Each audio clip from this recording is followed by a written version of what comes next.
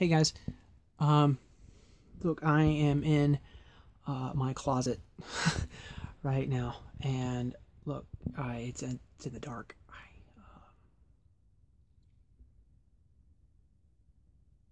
I don't want anybody really see, but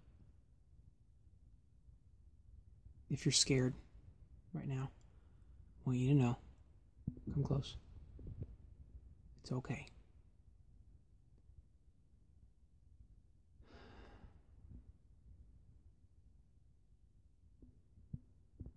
It's okay. Jesus has us. The Holy Spirit has us. Everything is okay. Everything's going according to His plan. It's not ours. It's His. Okay? But He is coming back. He is coming. Jesus is coming, and we are not to be scared of this new order. We are not to be scared of this new time. We are not to be scared of the press being kicked out. We are not to be scared of this new control. We are not to be scared in America of these changes. We are to keep our eyes focused on our King, regardless of our race, regardless of our religion. Keep your eyes focused on God with all your heart, with all your mind, and with all your soul. All parts of you. All three parts of you. Every inch. Okay? Every inch of you. Focused on God. And love your neighbor. My friends, love your neighbor. Love your neighbor as you do yourself. You need to love yourselves. Don't hate yourselves. Love yourself. And then love your neighbor as you do yourself. Love Jesus. Focus on Him.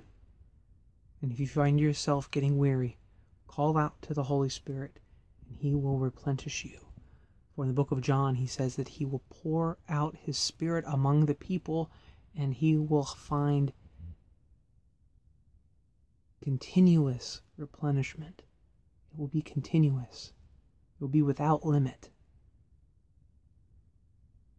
We can keep asking if we are among His people.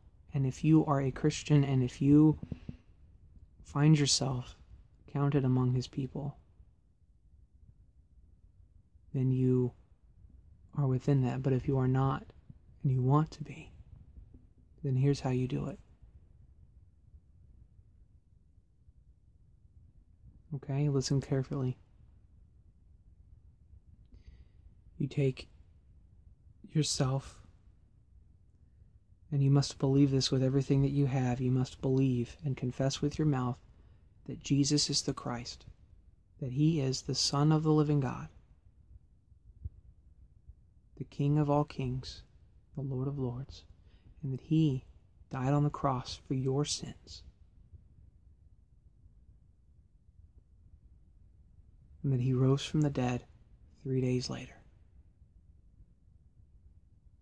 that God sent Him. You must believe that. Be willing to have a relationship with Him that starts now. If you believe that with everything that you have, you want to believe that, and you want to start that relationship,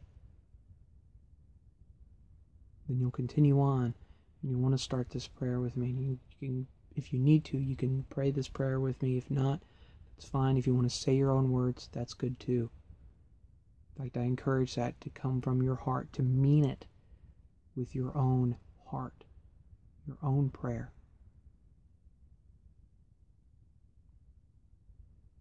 And say, God, I'm sorry for all that I've done.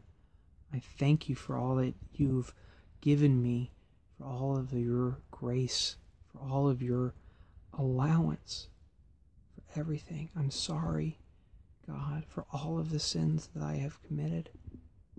I'm sorry for every mistake, for all of the sins, all of the times I have gone against you. I ask that you would cover me in the blood, and I accept your invitation to be one of yours. I accept your gift to be one of your children. I accept it. I accept yours. I accept you into my heart. And I pray, God, that you would transform me from this moment on. That you would cover me in your blood, and you would transform me from the top of my head to the bottom of my feet, in my spirit, in my body, and in my physical soul. Thank you, Lord. In Jesus' name we pray. Amen. If you've prayed that prayer and you have been saved, that's awesome. That's fantastic. If you feel that's wonderful, and I love you for that. I'm going to see you in heaven if you have. And I believe that.